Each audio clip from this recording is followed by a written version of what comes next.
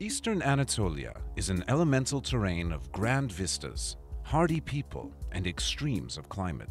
Much of its scenic beauty comes from its high plateaus and mountains. The region's average altitude is 1,500 to 2,000 meters. The steep slopes, severe winters, and poor soil make much of the land difficult for farming, although some of the valleys are surprisingly lush and yield good crops of summer wheat, barley, fruit, and nuts. Dairy cattle thrive in the humid northeast, and pastoral nomads tend herds of sheep and goats in the drier south. Summers are short and mild, winters long and frigid. Southeastern Anatolia is mostly dry, hot semi-desert with torrid summers and mild, pleasant sunny winters. The Tigris and the Euphrates rise here and wend their way through the region, bringing fertility and bounty along their courses.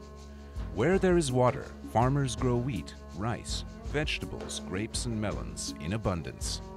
Besides agriculture and the livestock raised by semi-nomads, the southeastern region holds Turkey's principal petroleum reserves.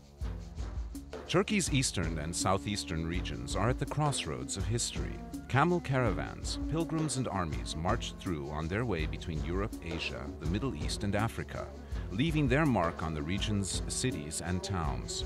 The traditions, architecture, and cuisines of the Neo-Hittite, Hurrian, Urartian, Persian, Hellenistic, Roman, Byzantine, Seljuk, and Ottoman civilizations have all made their mark here.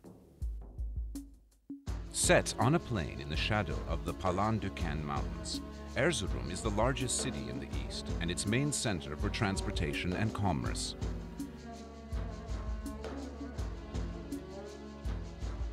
Although mostly modern, Erzurum boasts a citadel dating from Byzantine times, many spectacular Seljuk Turkish mosques, medreses or theological schools, and monumental tombs, as well as several important Ottoman-era mosques and a lively bazaar.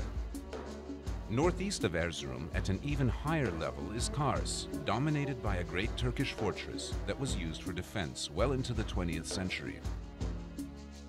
The city center has numerous 19th century buildings in the Russian style, as well as several older Ottoman mosques, bridges and baths, and some fine medieval Armenian churches.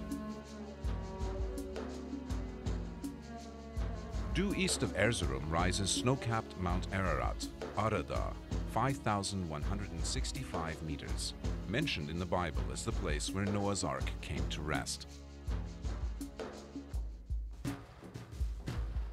The stark, wild beauty of this region brings visitors to the nearby town of Doğu Beyazıt, used as a base for treks in the mountains. A few kilometers southeast, the fortress palace called the İshak Pasha Saray rests on a rocky outcrop backed by mountains overlooking the town and the plain. The 18th century palace complex boasts 360 rooms, halls, barracks, a theological school, baths, a mosque, living quarters, and a prison. Southeast of Erzurum is Lake Van. This vast inland sea, the largest lake in Anatolia, is surrounded by volcanic mountains and has no outlet. You float easily in the mineral-rich water and can wash clothes without need for soap. On the eastern shore of the lake, the city of Van is truly ancient, even for Turkey. Known as Tushpa, it was the capital of the Urartian kingdom, which flourished here in the 9th century BC. At the Rock of Van, west of the modern city center, are Urartian tombs and cuneiform inscriptions from those early times.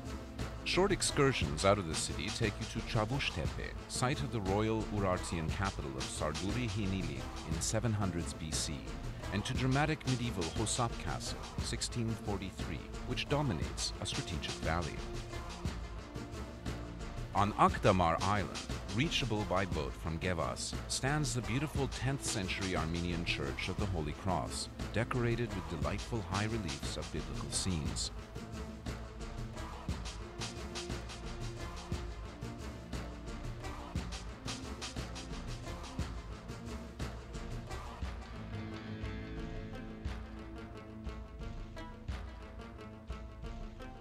In southeastern Anatolia, Gaziantep is an ancient town that has become the region's modern commercial and financial center. The textile industry brings much of the wealth, but the city is known and loved throughout Turkey for something else, its pistachio nuts. This is the place to try delicious baklava with pistachios. Gaziantep's Archaeological Museum has one of the world's best collections of Roman mosaics, many from the rich finds unearthed at ancient Zeugma. Threatened by the rising waters of a vast new lake, the mosaics were rescued and are now on view in the museum.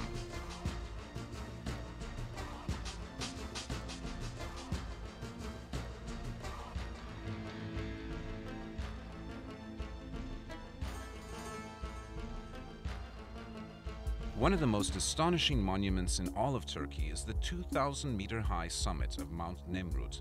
The entire mountaintop is actually a gigantic burial mound.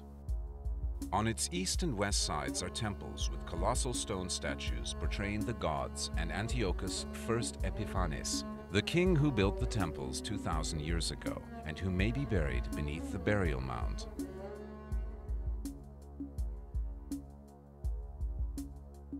South of Nemrut is Şanlıurfa, known in Crusader times as Edessa. Throughout its long history, conquering armies have kept Urfa, as it's called, in tumult. But there is little evidence of conflict today. Instead, Urfa is a peaceful center of pilgrimage for the faithful who come to visit the cave where, legend says, the patriarch Abraham was born. Speaking of Abraham, the Bible's book of Genesis says that he lived for a time in nearby Haran, a town of ancient-looking beehive-shaped houses made of mud brick.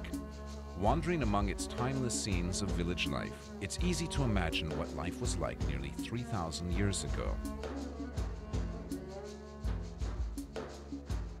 East of Şanlıurfa, across the flat, dry countryside, is Mardin, yet another ancient city with a biblical connection.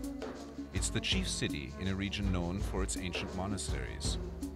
Many of them were founded only a few centuries after Jesus preached and still use Aramaic, the language Jesus spoke, in their worship services.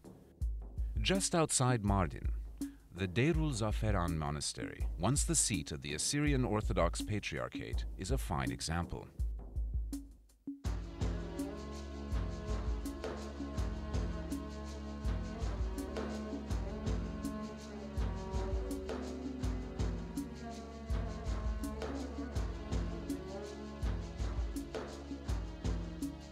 The entire southeastern region has been greatly affected by the Southeastern Anatolia Project, or GAP, the largest regional development project ever undertaken in Turkey.